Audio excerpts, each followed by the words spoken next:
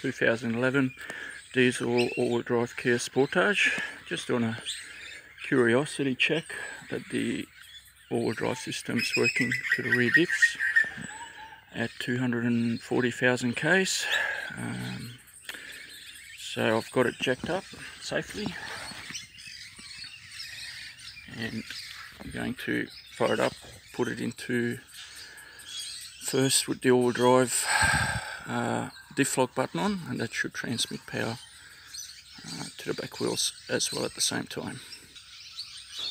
Okay, so as you can see, I'll turn on the dash and the engine. No warning lights or anything, so no dramas. Okay.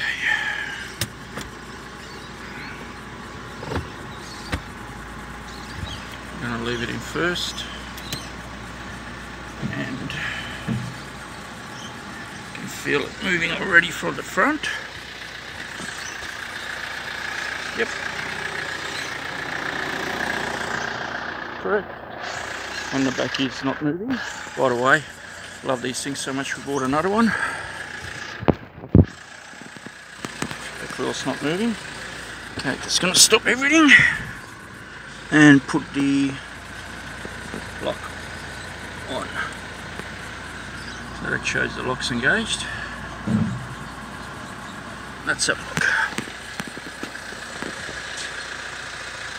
And that's not good because that's not turning on the back wheels. Interesting. Alright, let's have a quick look underneath, see if the drive shaft's turning, which it is. So we've got all-wheel drive couplings all good, and then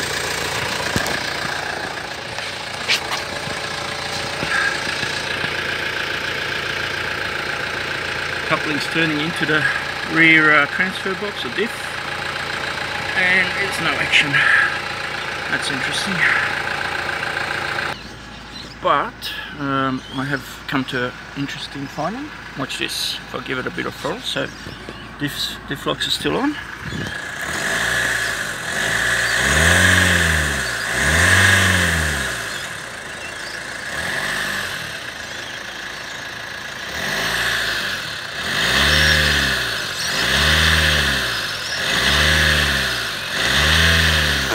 Working.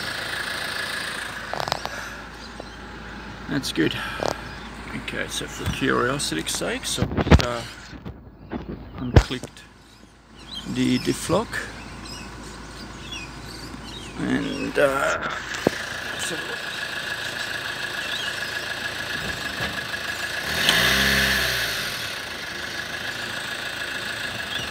Brake, go.